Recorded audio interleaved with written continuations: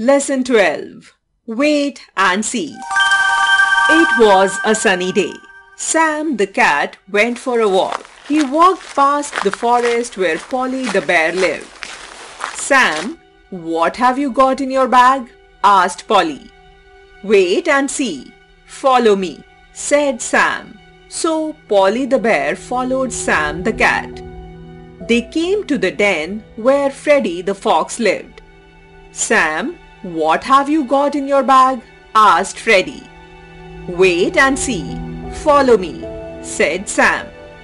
So Freddy the fox followed Polly the bear, and Polly the bear followed Sam the cat. They came to the pond where Daisy the duck lived. "Sam, what have you got in your bag?" asked Daisy. "Wait and see. Follow me," said Sam. So Daisy the duck followed Freddy the fox.